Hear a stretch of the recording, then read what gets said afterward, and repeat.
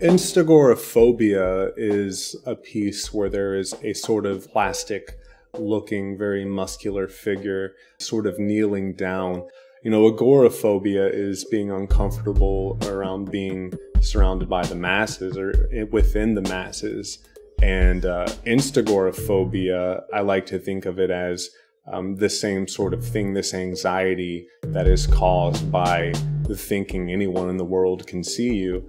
And so there's this sort of overexposure of oneself to the world to get validation, almost to be seen, but in a way to not really be seen.